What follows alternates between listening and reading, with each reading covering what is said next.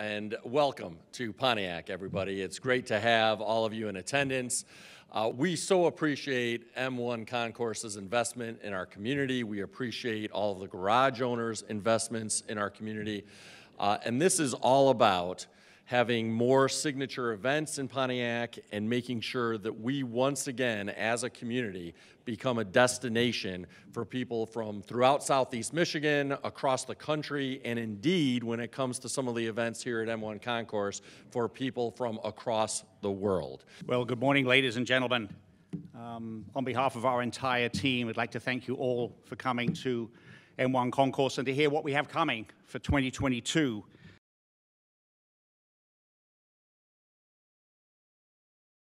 New this year, we have partnered with the former IndyCar driver, Robbie Buell, with his Teen Street Skills program. Robbie has been doing this for a number of years, and it offers an advanced driver training program to students. And it's coming to M1, very much something we want to focus on for the students of the city of Pontiac. I think it's a very important program for teens to learn how to properly drive a car as opposed to just getting behind the wheel and doing that sort of on-the-job training, which isn't quite as successful as some of them know. A brand new event to M1, and not one with horsepower. We are going to use the track for a cycling event. We are bringing what will be M1 Cycle Classic. It's going to come to M1 on July 17th. It is in the cycling racing world, it's called a criterium format. Returning to M1 Concourse will be Roadkill Nights. This is Dodge's event presented by Motor Trend that happens both in M1 and on Woodward Avenue. So for those of you who may not be aware, they actually close the section of Woodward Avenue immediately in front of M1 and do drag racing. We are very pleased to announce that we have just recently signed a multi-year partnership that Comerica Bank will be the presenting sponsor of both our Woodward Dream Show and our American Speed Festival. Our Woodward Dream Show is going to be our Friday this year, just a single day, and we are going to celebrate three particular marks. This year marks the 90th anniversary of the 32 Ford Model B, the iconic Deuce, probably the car that's been most transformed into hot rods and very much defined that early era of the hot rod culture.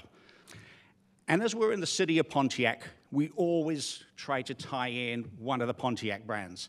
And this year, it's 55 years of the Firebird. Again, another example here and outside. So we're going to represent 55 years of the Pontiac Firebird. Our Master of Motorsports Award recipient is going to be the legendary designer, Peter Brock. For those of you who may not be familiar with Peter, he has got an extensive career. He was a natural choice for the Shelby year because he was responsible for designing a car called the Shelby Daytona Coupe. And it was with that car that Shelby went to win the FIA World Championship, and to date, the only American manufacturer that has won that championship. And this year, we will have the second of the Checkered Flag Challenge balls, and I'm so delighted that on Saturday, October 1st, we'll be able to gather again in this venue for a time of reception and dinner, of course, with our honoree, Peter Brock, that was just mentioned. We will also have a live auction. All of the information about this event can be found at checkeredflagchallenge.org, the tickets, sponsorships, all of the various information that is there.